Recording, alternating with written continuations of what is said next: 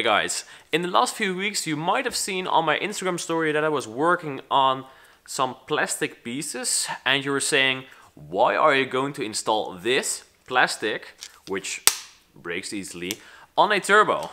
Well, of course, these were prototypes, and those were prototypes to install a 19T turbo on your B230 engine, reclock it, and to make the wastegate actuator fit like a charm. Let me show you what we made. In this kit there are two brackets that fit very nicely and snug against the turbo, and this allows you to reclock the turbo and install the wastegate actuator on a very nice position and run the turbo without any issues.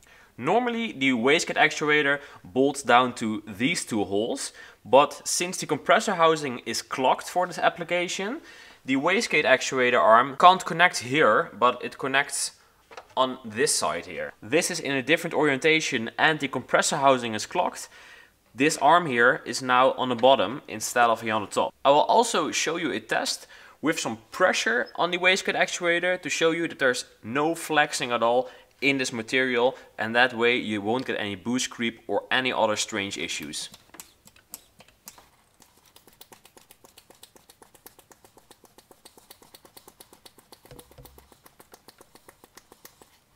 This piece of kit is specially designed for you that you can easily swap a bigger turbo on there. You don't have to fabricate a lot of things. It is just a plug and play kit. It bolts down and you can immediately start boosting your Volvo with the B230 engine in it.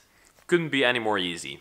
For now, the finish will be in plain steel. Later on I'll add some options for color, but you can also do it yourself, of course. If you have any questions, please send me an email on contact@lucacarmods.com. And if you want to order this, go visit the website lucacarmods.com. A link will be in the description and in the comment section. See you guys in the next one. Bye.